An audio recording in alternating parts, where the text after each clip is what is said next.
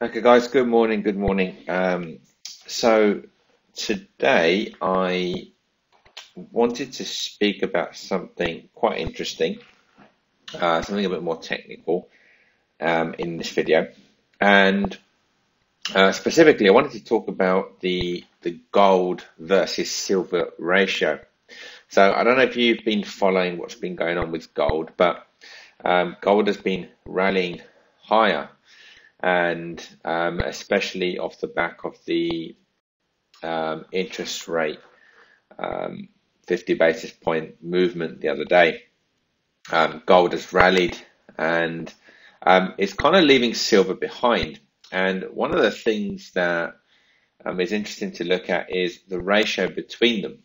So what I've done is I've basically plotted gold divided by silver. And this is what it looks like. And although I actually don't have data beyond 2007, I can tell you that this actually is a 20-year high right now. So in other words, basically gold has become expensive relative to silver. And historically, they do tend to kind of catch up. So silver tends to catch up with gold in terms of movement. So right now, if you've kind of missed out on gold, it could be an idea to start looking at silver as a potential asset to get into. Now, I wanted to do a little bit of technical analysis actually on the ratio itself to see if there was anything interesting. And the first thing I want to do is I want to just put in our Fibonacci here. Okay, and this basically shows us where there could be a potential swing. So if I just add that in, and what the Fibonacci is basically telling us right here is we have this movement where we have a B point.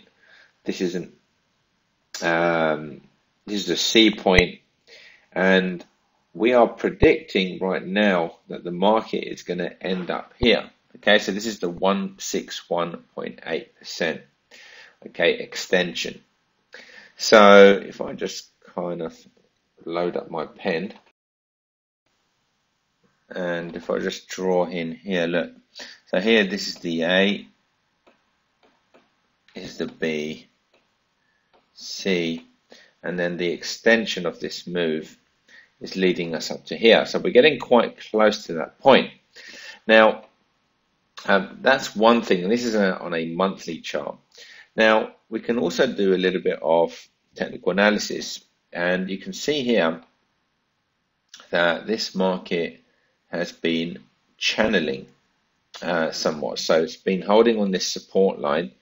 So you can see here, it's basically reacting very nicely to this line here. So what I like to do when I find that is I try and find potentially a parallel line that also touches at least a couple of times. So let's see here if we can have something like that. So okay, that's perfect. So let's just write that a bit more. Move that down a little bit. Just drawn it twice. Okay, so what I can see there is, look how you have this support area here that also then becomes resistance. And if you have a look, that aligns really nicely there with that level. So what you can do with something like this, especially if you're using TradingView, is you can put an alert here. So if we right click, add alert. In fact, let me just do it just below that level. So right click, add alert. So it will let me know, if I just clean this up, when the market is basically, when this ratio is going to be hitting this price. So for example, we could put something like,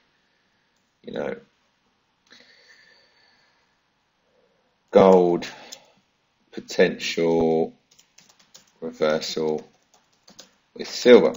So simply put, at this kind of area here, if the market got there, you could be looking to be going long silver, and I guess if you have gold, selling your gold in exchange for silver, or you could be just looking at just investing in silver at this point. So remember, this is a monthly chart, but this is just a trading idea, and I thought it was quite interesting, especially because of the recent big surge in gold, which hasn't really followed the same way in silver. Okay, guys, hope that helps. If you've got any questions, feel free to comment. Otherwise, have a great day. Good trading. Catch you again soon. Take